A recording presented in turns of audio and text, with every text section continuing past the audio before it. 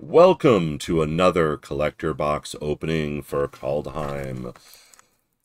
Abram and Donovan here to entertain and wow you as I figure out how to open the box. How are you doing today, Donovan? I'm doing pretty good. Just enjoying these box openings. I'm glad that we're able to start putting out more content for everyone's viewing pleasure. Oh yeah, definitely. Don't forget to like and subscribe and share this to your page and tell them you know us. Yeah.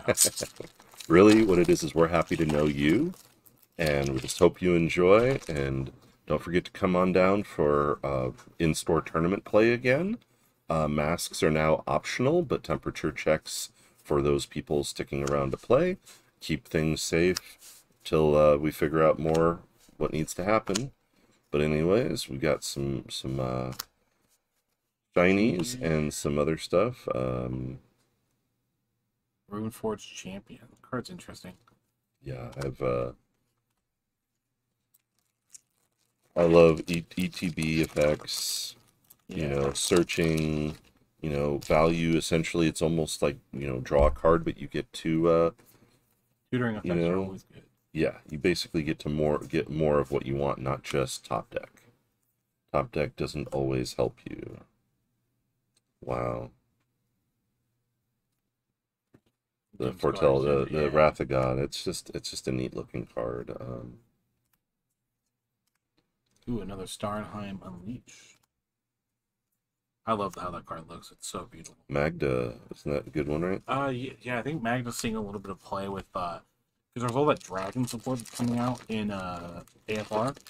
But people are actually playing Magda now, or people are starting to pick up Magda. Oh yeah, speaking of the AFR, we got our pre-release coming up this weekend. We have our box sales.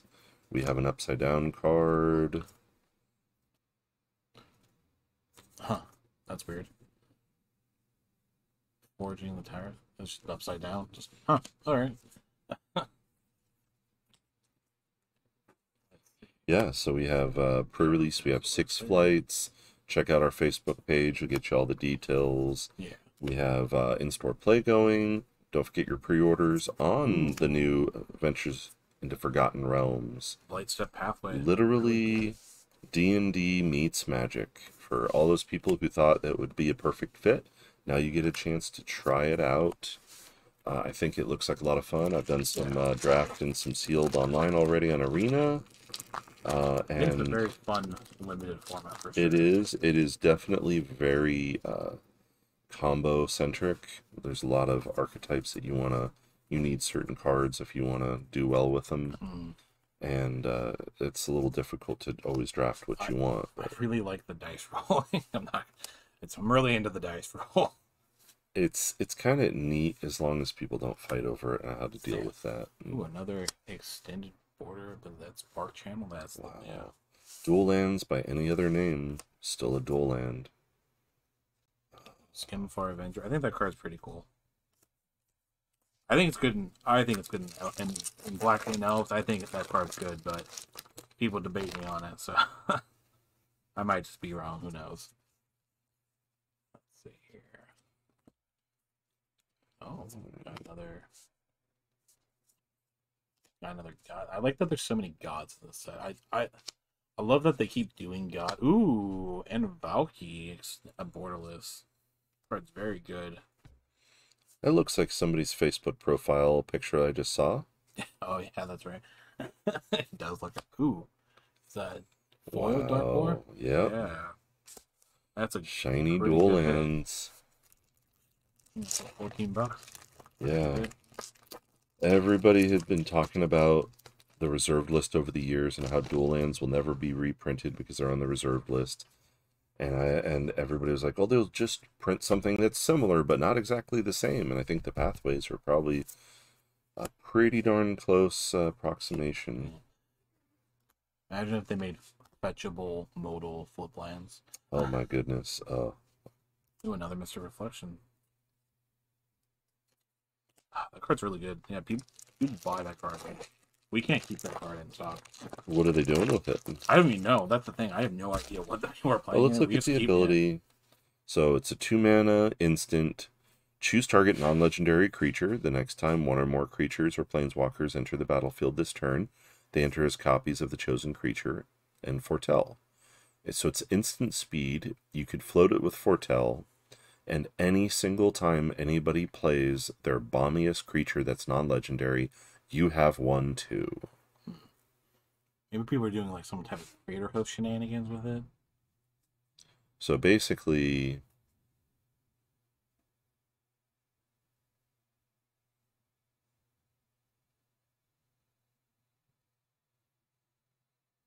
you can actually, so the creature already has to be in play that you're targeting. Mm-hmm. And so you can basically whiff their creature. Say they're playing Vorinclex and you have it come out as a wall. Yeah. You know, you can whiff their creature or you can make yours better. Okay. Yeah. So that's pretty interesting. So obviously there's a little bit more. I'm sure there's some setups and more setup there, but yeah, that actually, it's an offense and defense together. Ooh, Righteous Valkyrie's a good card. Yeah. Another pathway. I never mind opening duels. Yeah. Which one is that one? That's the blue-white. the blue. That's the Tundra. The Henge Gate. Yeah. That's the Tundra. Another foil extended art Eldritch War Master. And do we even know what the new rotation cycle is going to be for standard? Or when? It's when the next set comes out. The was it Moons Over Innistrad or something like that? So it's going to be a little bit, Yeah, and then like what's going to rotate out? Throne of Eldraine rotates out. Oh, there's Nico, the first non-binary planeswalker, which is really good for representation. Yeah. Let's see here. That's the Borderless. Pretty cool. Ooh, and that Haunting Voyage. Voyage, yep. Foil. Yeah, with the rotation, I know that we lose Throne of Eldraine. I think we lose Theros Beyond Death, and I think Core 21 is what rotates also. That's going to be a bit. Yeah, there's a lot of stuff. Ooh. Oh, another Vorinclex. Foil. Is that seeing any play at all? Oh, yeah, it's seen play. It seems all playing like in EDH. Foil Wrath of God. Yeah, this box is pretty decent overall so far. Collector boxes, you know, like I said, not on sale right now for Kaldheim, specifically at $199.99 while supplies last. And we're not sure how long the sale is going to go because we think anybody who wants to play standard, get some fluff up your trade binder, Yeah. you know, get some value, good value for your money. Not a bad thing at all. Yeah.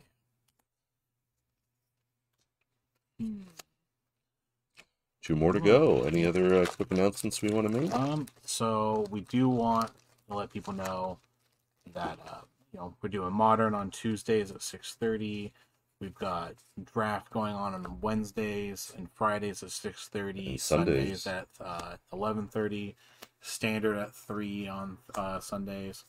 Then we've got EDH open play on Tuesdays and Saturday, and they've been getting a great turnout. I mean, honestly, every day we've had EDH players in every day. People are just happy to be able to play in stores again.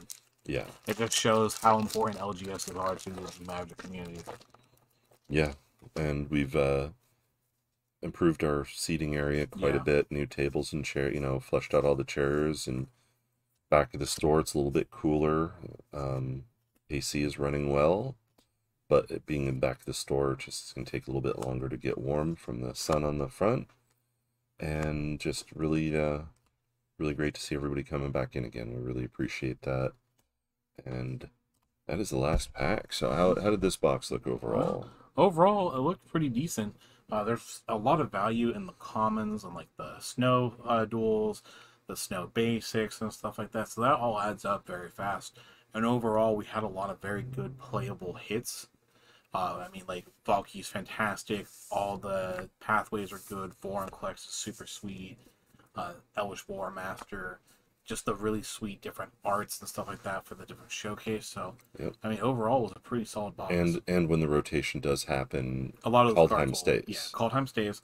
So a lot of those cards are going to fluctuate up in price. Right now, I think the problem that a lot of people are having with standard is Throne of Eldraine is just broken.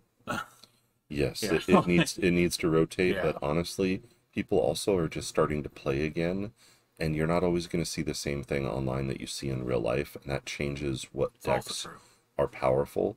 Because if you always see the same thing, you have to have the thing that beats that thing, Yeah. or beats the deck that beats the deck. Whereas in real life, you actually have people who make one deck and stick with it for a while and don't have every single card to change out.